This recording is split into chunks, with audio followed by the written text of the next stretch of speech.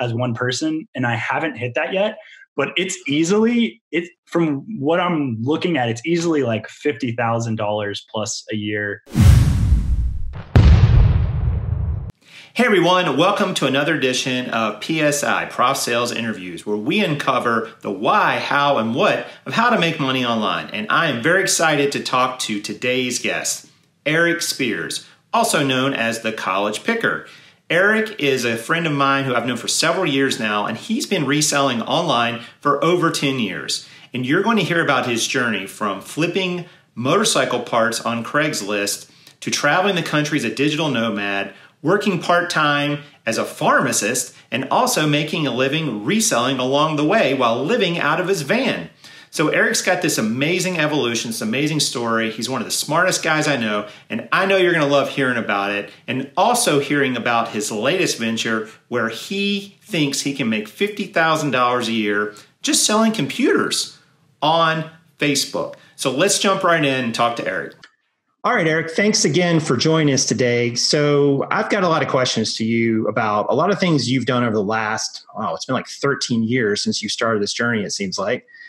And the first question I have is around your why, like why you got into this. But I know that you have a pharmaceutical background. You went to school, you've done pharmaceutical contract. And a lot of people out there are probably wondering, hey, pharmacology, being a pharmacist, that pays pretty good money. And I know you've done a good bit of it. So, what kind of, I don't want to say soured you on that, because I don't think you got soured on it. You seem to really like it from all the videos you've done. But, why not just stick down that route? What were you looking to get that it wasn't maybe fulfilling for you? So first of all, thanks for having me on. I appreciate you putting it together and inviting me to come onto the channel. And thanks everyone that's actually watching this, taking the time out of your day. Do appreciate that. But when it comes to pharmacy, there's a lot of corporate stuff, especially with like the big chains. I don't know if I should name any of them, but like grocery stores and pharmacy chains, there's a lot of like corporate metrics. They're always on your butt. I bet that's very relatable to a lot of people that have worked traditional 9-to-5 jobs where you got to do this. You got to have enough flu shots. You got to have enough scripts, and we're not going to give you enough help for it because we want to make our bottom line better. So it's like a lot of that bull crap that I noticed back in 2014, I think it was 2014 when I first started working with a chain. I was like dragging my feet. I wasn't excited to go to work. My body was saying no, like you're not happy. You're not having fun. You're not being fulfilled doing this. So I totally shifted away from like corporate pharmacy and then went more of you could say it's more of an entrepreneurial way because I'm getting paid a 1099 and I'm not loyal to a company. And that was more of like the contracting stuff. But the salaries are good, but in the end of the day, you got to show up. You have to meet the metrics. And if you don't, you're just below the boss and they talk down on you. And it's just, I don't know. It's like the hierarchy and So it just didn't feel right. So you're not in charge. It sounds like what you're saying. You're not in charge. You're not kind of in control of your destiny there. You're having to put up with, the normal corporate mumbo jumbo. Yeah. And there's no end in sight. So whenever you go into a pharmacy and you see the pharmacist in the back, usually they're in a bad mood. Usually they're overweight. They're not happy. The salary's good. Starting pay is anywhere between $90,000 to $120,000 most places. Right, so the pay is good. Benefits are great. Stock options are usually great. Insurance is great. And you trade a lot of that for your soul and really like the no end of being like the corporate. I don't know. It's just the guys there that I would talk to would have been working for like 10, 15 years and they're like not even close to retiring or anything just because their lifestyle kind of creeps too with that culture. It's something that I really wasn't into. I didn't get a new car for so long after I graduated. And even now I don't even have that. I have like a $10,000 car. So it's like not even anything special. So that makes sense why you kind of, saw like the handwriting on the wall and said, I'm going to have to do all these things. The people that are doing it maybe aren't having the best, it's not really turning out maybe the way they thought, or maybe the way you would have thought it would have done either. And so you would have given up a lot of things. So it makes sense that you would seek to pivot and go in a different direction. But without getting into all the details yet, which we'll talk about here in a moment, why reselling? Why get online and start selling things? What drew you to that? Because I had already done it throughout school. It was something I was already educated on. I started flipping stuff like back in 2007, I think, off of Craigslist, motorcycles, buy them on Craigslist, sell them back on Craigslist, or part out the parts on eBay. And I knew how to do that. So I had already had my hands in thrifting. I've had my hands in like Craigslist flips, and I kind of understood hard good markets, soft good markets. So it was something I already knew. And it felt safer because it's like, I've been doing this for such a long time. I've been doing this for, I think at that point, if I had graduated, it was 2014.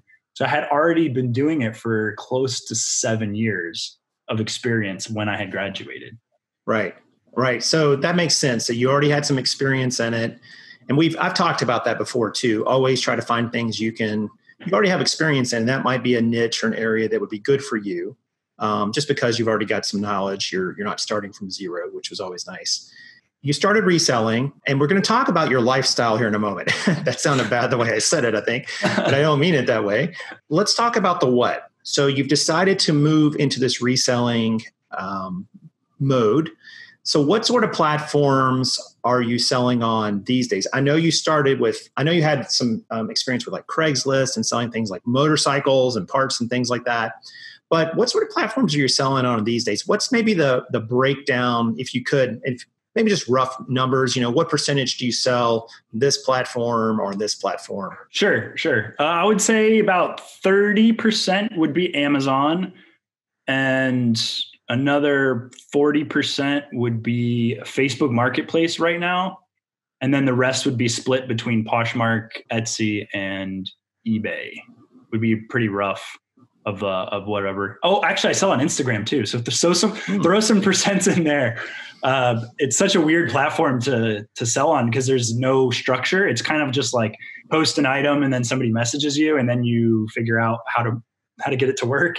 Yeah. But yeah, I would say throw maybe $500 to $1,000 in Instagram sales every month. Okay. So you've got quite a mix there. And that makes sense from like a diversification standpoint. If you got suspended on one of them or something happened to that platform that made it not worth selling on, you've got a nice breakdown. So with that spread and so on, what sort of items are you focusing on these days? Do you have niches that you really go after? Is it more widespread? What does that look like for you? For the eBay, Etsy kind of stuff, I focus on items that I can sell for more than $50. So I've totally gotten away from picking up something to sell for like $10. I always try to focus on things that are going to produce like a higher ASP, especially for eBay, because it's the same amount of work, listing, cleaning stuff for the most part, depending on the item. But I try to hit the higher price points and maybe things with like less competition, very unique one-offs or vintage items that can command those prices. When it comes to Facebook Marketplace, I'm really focusing on technology right now. I've been doing a lot of computers. I've been doing computer services, which is kind of new. People are actually paying me to fix their computers. So It's like, yeah, it's into more of a repeatable service that costs me nothing but time. And the hard goods of the computers on Facebook Marketplace have been really getting into that over the last 6 months or so. So wait a minute. I want to stop you for a second. So how do you find, this is interesting. I didn't know you did this. So it's just developing. Literally, like today I had a message from somebody that wanted to buy one, but I let them know I fixed, and they're like, oh, well, I have 2 broken ones. Oh, is it something that you're directly advertising, or is it just kind of come about with situations like that? Situations like that. I have not directly advertised it yet. And I could, using Facebook Marketplace, like just basic ads like, hey, I fix computers, or putting up signs around the city. I could do totally that. But right now I'm kind of seeing where just the organic, like word of mouth advertising gets. That is so cool. Wow, you may be developing a whole nother niche here. It is. It's crazy. Like I accidentally started selling computers on Instagram, and then I started posting them on Facebook Marketplace and noticed how much of a need there is, especially right now with the whole virus stuff. A lot of people getting shifted to work from home, school from home. People need actual workstations or computers rather than just their mobile devices or tablets because of the screen space. And just, I don't know, for whatever reason, working on a computer, you get more done than working on mobile. It's just, Yeah. I don't have the science or the stats to back it up, but there's something about it. Yeah. Yeah. I think so too. That's odd. But I think you're right. How do you find these days, how do you find inventory to sell? Now, obviously you mentioned computers and electronics and so on, but what are your primary methods for finding it these days? For these computers, anywhere from buying them off of Facebook Marketplace. Like I bought one yesterday off of Facebook Marketplace that was underpriced. And I knew that motherboard had the capability for a solid state drive upgrade. So I kind of took advantage of that and bought from them, upgraded it, and then I'm going to resell it on Facebook Marketplace. I've bought them off of eBay in lots and then kind of fixed them up, split them off. And I've also bought from pawn shops. You're finding it through these different places. So what are you looking for in terms of, let's talk numbers here for a second. Okay. So which I don't have prepared at all. They'll gotcha. be very, very, very estimated, but I'll try. It's a very gotcha kind of interview. Not at all. No, what I wanted to talk about was, what are you looking for? Because obviously you're dealing with electronics. Yes. Which are typically higher cost items to source, higher selling price items on the backside. So what are you looking for? I don't know that average selling price is maybe the right term, but maybe it is. What are you looking to, how much are you limiting your risk on how much you spend on an item versus your return, your time to sell, kind of that metric around, all right, I've got to spend $50 to make $150, but it might be tied up for 3 months or 6 months. Do you have a feel for that, especially with these higher dollars? I don't have like an exact rule, because when I go into the pawn shops and kind of assess what they have, what they're looking to get rid of at what prices, sometimes I'll buy something that's complete trash just to help them out for possible future deals. I've bought things that I've broken even on. I've bought things that I've recycled for them, maybe for like $5. But for the most part, I'll get any computer I've been able to sell for like at least $100 because of the need right now. It's crazy. Like even if it's a completely garbage computer, really, if it's clean and it works and somebody can access the internet through it, it's like, for me, the bottom price is like $100. And how much time? Oh, I'm sorry, but I was just going to get one for like, take? It totally would depend on the problem. Okay. If the computer is ready to go, I could just wipe it down with the Clorox wipe. And I've had that happen where the pawn shop the computer was so old in their inventory system to where they were just ready to get rid of it at cost or below cost. And I wipe it down with a Clorox wipe. It's good to go. And then other ones, I've had to order parts. For instance, I have a stack of parts next to me. I'm going to be working on computers. So that's like a week to 2 week turnaround time, depending on the eBay seller shipping stuff out and getting it to me. Yeah. And I was going to say, all these old computers and so on, I mean, because new computers are pretty pricey, especially when you get, top of the line or right near the most current model, there's got to be just a huge market, I would think, for people who want working computers. You can access the internet, maybe do some basic productivity on them, but nothing really that fancy because a lot of people don't really need that.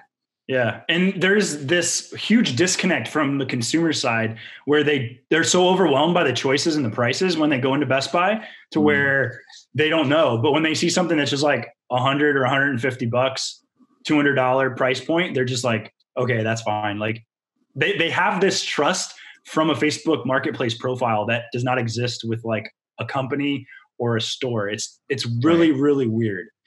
Do you find these people, because they've seen you with that, or because they have that trust around, they see this as a real person, do you find these people come back to you after the sale and ask you questions about, hey, how do I do this? Or, I mean, is there another business model there too for like ongoing computer support? I haven't had people ask for support because I would offer support for free. So I don't really know how I would monetize that, but I've had one guy contact me for another computer. Again, I've had a guy buy 2 computers from me, and then he gave me his to fix. And then just today, the lady I sold a computer to told me she has one with a cracked screen. No, it was not a cracked screen. It was just running slow. So I can kind of assess. That would probably take, I don't know, 20 to 30 minutes to figure out to wipe it, clean it, make it run at least how it should from the factory, take off some software that's slowing it down. Just from talking to her, I'm starting to just ask people like, hey, do you have ones that you need worked on? And even if I can only make 30 to 50, 60 bucks for a super simple service, the thing with computers is like, once you start the process, it kind of does itself. Like it'll reinstall Windows itself. It will format itself. You just have to basically put the commands in the first 50 seconds, and then it just runs for 15 to 30 minutes of the process. So I literally could have 20 computers done in an hour if I just go like boom, boom, boom, boom around while they're kind of working themselves, if that makes sense. Yeah, no, that does make sense. They have become a lot simpler to install those things on, have them up and running. And obviously there's always going to be a need for people to have working technology, especially that's cheap. Especially at a budget. The used pre-owned stuff, like it won't get hit with that 50% depreciation that you're going to get if you buy, I don't know, like an HP from Walmart brand new or something. You just get killed from the depreciation and the tax. No, I think that's a terrific business model. I want to shift gears for a moment because before you became an old married man, congratulations on that. I don't know if I ever told you that or not. There it is. Gotta keep the wife happy for sure. But before you did that, and not so long ago, you were in this process of not becoming, but being a digital nomad. People probably heard that term a lot in the last several years and so on. And there might be people out there listening today that thinks that this idea of, driving around and, supporting yourself by buying and selling things to sell online and living in a van or a vehicle of some sort sounds like a pretty cool thing to do. So I was wondering if you would share kind of what that process was like for you. And I know you've had an evolution over the last, 5-10 years with all of that.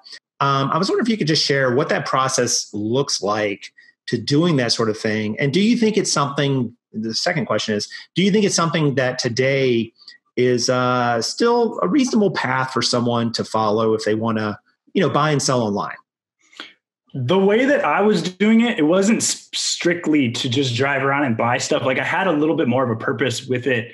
And I was working a pharmacy contract out west during my big 90 day, I think it was 90 days where I slept in my van. That was like the big nomadic thing. But I had a contract out there. So I was kind of reselling on the weekends, traveling on the weekends, but working Monday through Friday. And that was kind of the goal of the van build and just sleeping in the van because I didn't have a place to stay out there, saving money, don't have to get a hotel. But you could do it with a bigger vehicle if you have the budget, because it gets expensive when you start looking at RVs and Sprinter vans and stuff. I went with a Kia Sedona. It was like a $1,200 van. I put about $1,200 of upgrades into it, put a twin bed in the back, a cargo topper on top, and some stuff underneath where I would store shipping labels and my printer and bags and some stuff on the cargo topper. But I wasn't just driving around to buy and sell.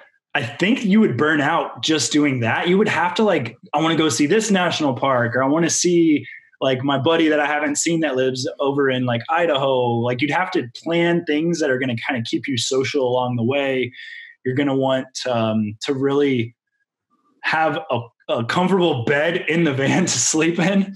You really got to be chasing 70 degrees if you're in these budget van builds to have these comfortable sleeping temperatures, things you don't think about unless you're actually in the van trying to sleep, but it's 90 degrees outside. But you really have to plan with a lot of forward thought rather than just throwing everything in and start driving. I'm going to thrift along the way, because I've done that too, and it's not good.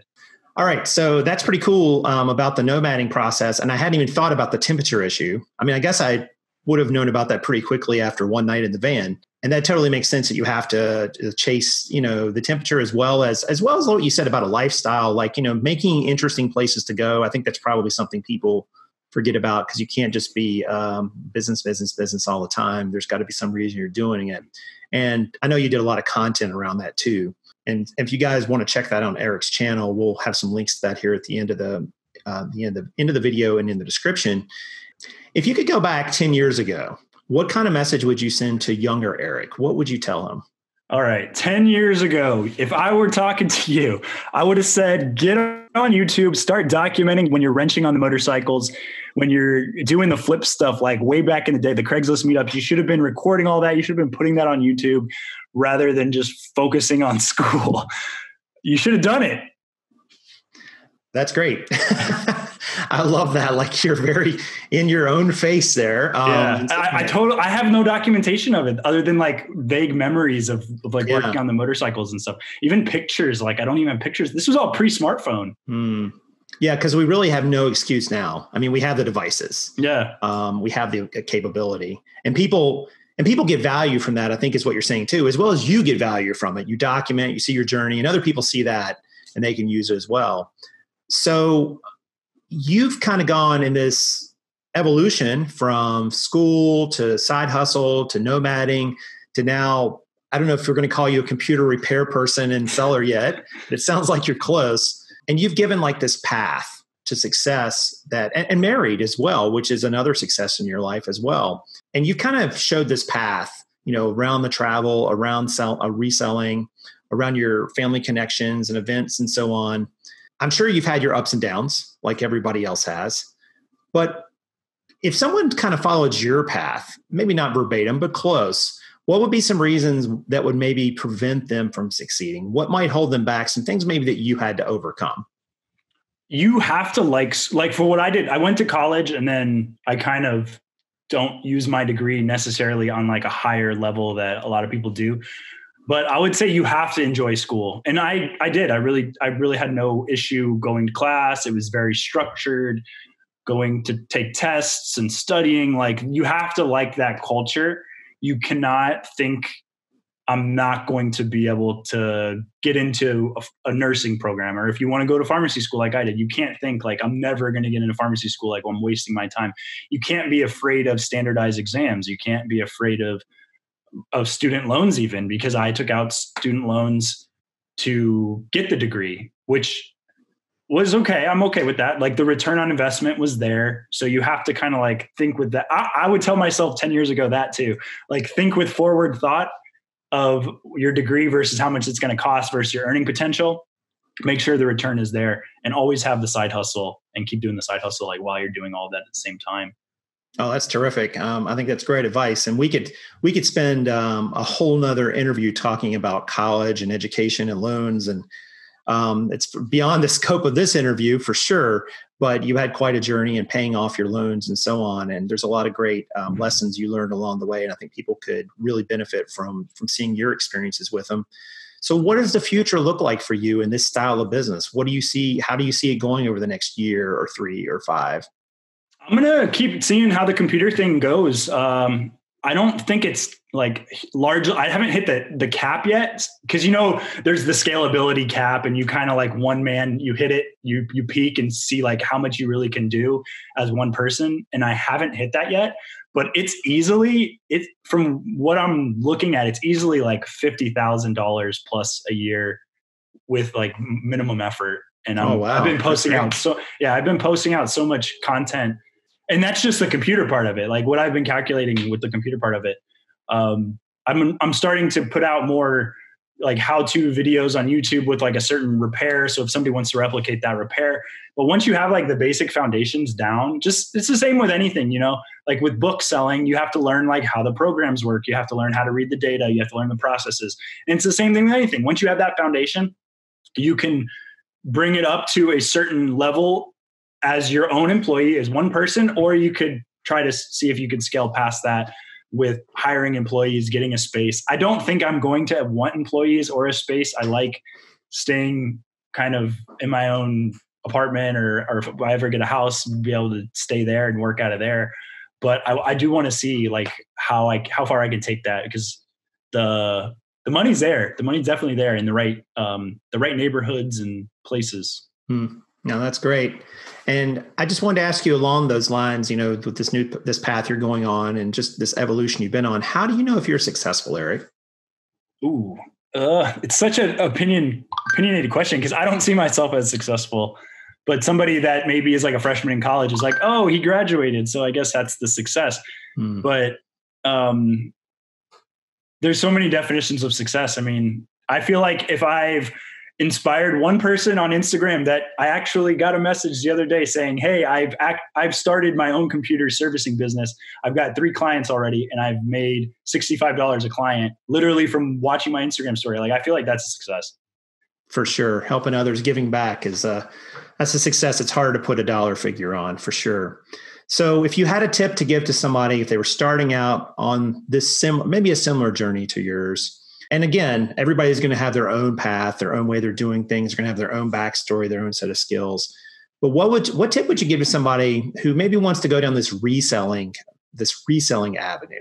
You know, how would you maybe encourage them? Maybe not so much a tactic, but more like, an overall mindset and a strategy. What would you want to say to that person if they said, "Hey, I'm thinking about reselling for a side gig, a hustle, a full-time, whatever their parameter is"? What would you say to them?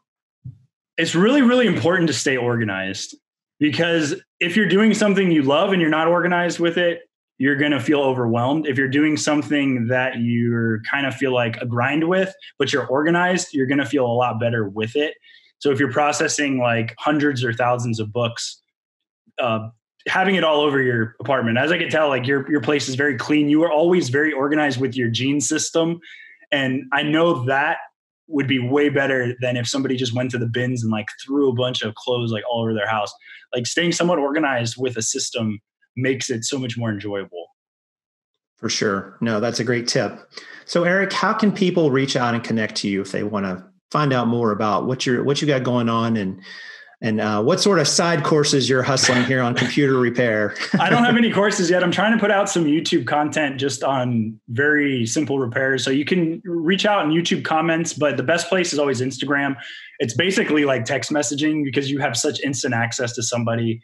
And it's just the best way. I always read through my DMs. I'm not saturated there yet. I'm getting close to not being able to get back to everybody, but for the most part, just hit me up on Instagram and I'll try my best to help you with any specific questions that you have. All right. Well, that's going to do it. Eric, thank you very much for coming on today. I really appreciate it. Thanks for having me.